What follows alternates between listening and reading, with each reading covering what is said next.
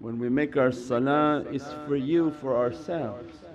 But when we're gathering for the love and muhabbat of Sayyidina Muhammad, every gift is accepted in Divinely Presence and accepted by khuluqul azim, the best of creation, the best of character that Allah has created. These gifts of love to the reality of Sayyidina Muhammad is the reality of the hadith, you be with whom you love. And why Sahabi were whirling out of excitement, because it's not based on my salah. My salah didn't guarantee I'm going to be with Allah because I'm praying, or that I'm fasting I'm going to be with Allah, or I'm going to give my zakah and I'm going to be with Allah. But Prophet's promise, you be with whom you love.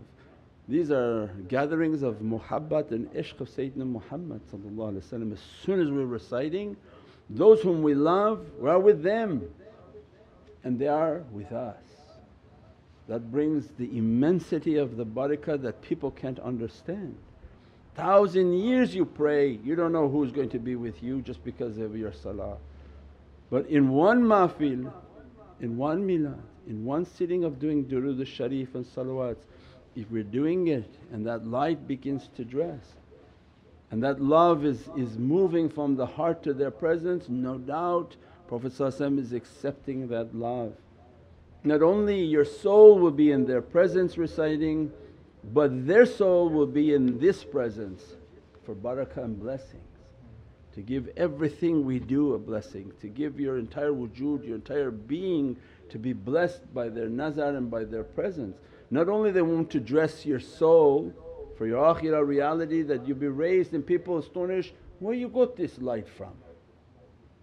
We saw you as somebody regular in dunya. It's not going to be known what type of light.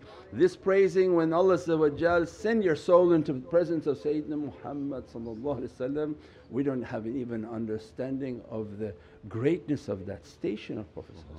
What he is going to be dressing the soul that will astonish all of creation on the Yawmul Mahshar, on the Judgment Day. But not leaving it for that, he also wants to bless the physicality. So with this love they will be with us, they come to be present in the associations, in the homes, wherever people are reciting.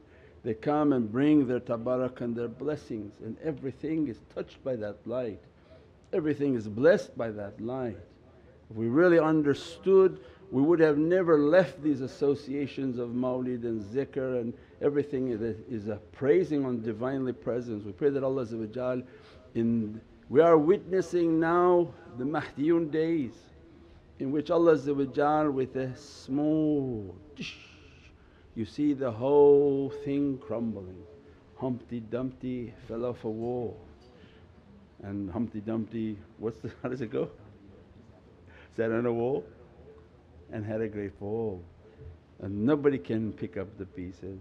You see everything is shattering, running, people running for toilet paper. What? Somebody go outside every Costco with Estinjay and say, hey man, use water. Allah going to bring them towards Islam. And we're witnessing how the little pieces are all falling. Empires that thought nothing can move them, we achieve the highest, they think, the highest of realities. No, actually you went down into the level of baboon, because the civilizations before us were much more smarter.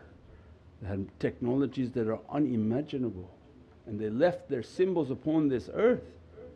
We pray that Allah increase us in Islam, iman wal maqam al ihsan, increase us in these lights and in these blessings, and to sit in the circles of paradise, to be safe from difficulty that's coming, to eat from the circles of paradise, to be dressed and blessed from the circles of paradise.